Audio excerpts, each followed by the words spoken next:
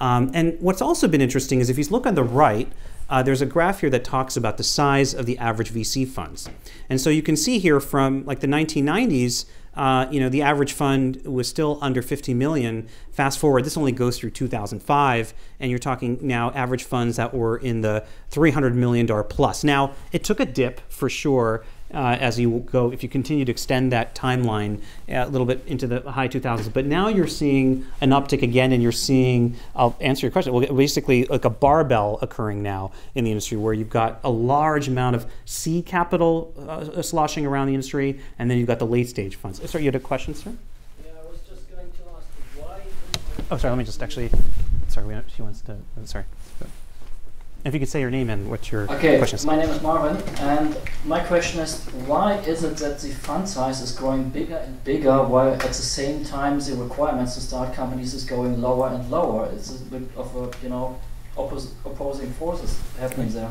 Yeah, and it's a great question. I think that there's a report that kind of rocked the venture industry. It came out about 5 years ago by the Kauffman Foundation, which is a not-for-profit, I think, based in Kansas City, that does a lot of research on alternative assets, venture capital being one subclass of alternative assets.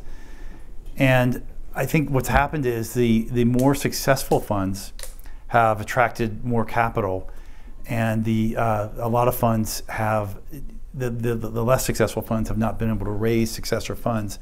It does take a long time for venture capital, for LPs to weed out the underperformers in venture capital, as we'll get to a little bit later. These funds have 10-year lives. So there are a lot of what we call zombie funds around that are still collecting fees that are not going to be, the GP team is not going to be able to raise a subsequent fund. But the Kauffman Foundation, in its report on both, there was two reports, one on venture and one on angel investing, found that these funds that were successful were attracting capital that were leading to a skewed result, in that the GPs were beginning to get wealthy off of the management fees. We're going to talk about that. I think if you haven't covered that in this class yet, venture funds charge management fees to their LPs. Often it's 2.5% a year, sometimes a little bit larger than private equity funds or buyout funds because there's smaller amounts being raised, but you still have to employ people and pay them a living wage. On top of that, they have a promotional interest. Often it's 20%, sometimes it could be 25%. And the Kauffman Foundation made the distinction between funds whose GPs were getting the bulk of their economic wealth from the management fees, which come regardless of how they perform, versus the smaller funds that were getting the bulk of their upside through the promotional interest. And with that winnowing, that hollowing out of sort of the middle Series A and maybe late stage seed funds, a bunch of micro funds rushed in for the reasons mentioned on the slide. Another one being that there aren't a lot of programming and coding is offshore now in the subcontinent and in Eastern Europe. Another thing bringing down the cost of building a company as well as cloud computing. That the seed funds rushed in to fill that gap because it was easy to start companies.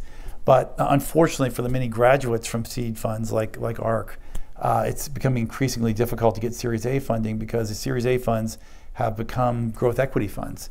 They're managing too much capital to invest into smaller deals now. And that's created a bit of a desert for late stage seed to Series A. It's created an opportunity for Somak's fund, Henri Square. I think he's playing in a great space simply because there's less competing funds there. But that was the conclusion of the foundation, the Kauffman Foundation.